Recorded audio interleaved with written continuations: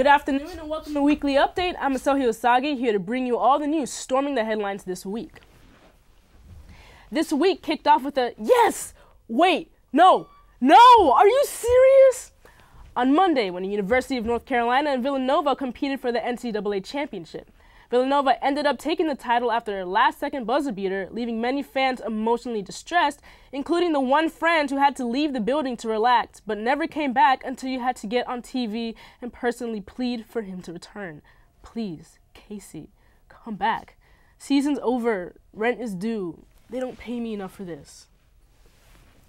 The biggest leak in investigative journalism history has been in progress this week with the anonymous release of the Panama Papers, stocked with over 2 terabytes worth of confidential information, which is what I told the IT department when I sent in my laptop to get fixed without clearing my internet history. And they still looked through it. God, so nosy. You know who else is nosy? The girl who says no more than 2 words in the conversation. Hey, how's it going? Hey. So what's going on? Not much. So, nothing happened to you lately? I guess. What do you mean you guess? You guess what? Something happened. Okay, so then what happened? Stuff.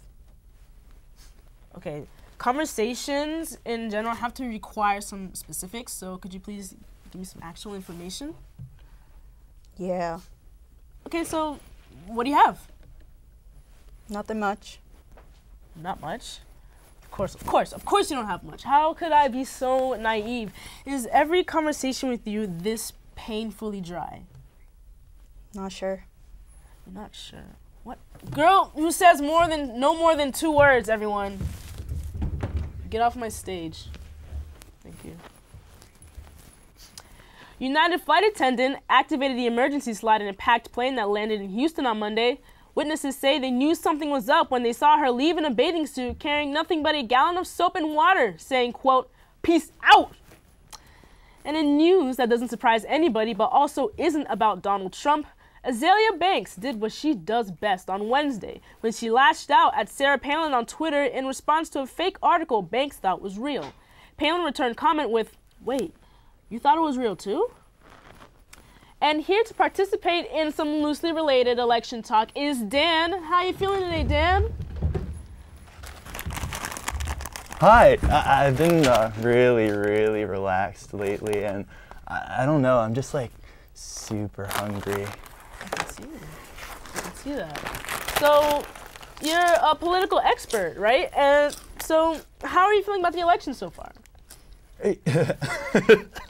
You know what's so funny, man? All of these candidates are just like cartoon characters. You got the old cranky screaming guy who says God knows what, and then this guy that just says crazy things, and then you have the grandma, and you have the Catholic, and then that random guy who just shows up whenever he wants to show up.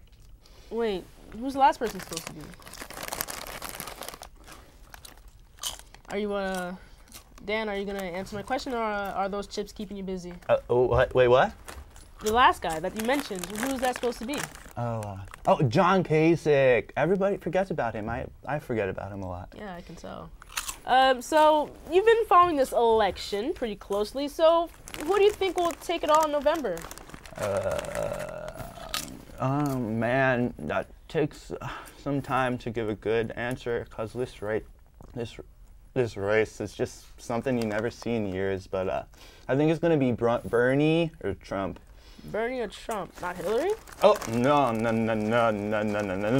because if it is Hillary, Bernie will not like that. He's just gonna get all cranky and yell at all the people, like, we're just gonna be like, have it.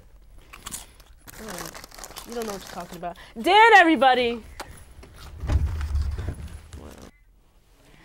A study shows that sleep rooms are predicted to be the newest office addition and will help, quote, enhance performance. So what's next in improving office performance? Mini bars, $1 million wage increases, a different type of performance enhancement? The possibilities are endless, people. I could keep going. A seller in Oklahoma put up a Craigslist ad on Tuesday selling a laughing doll for $1.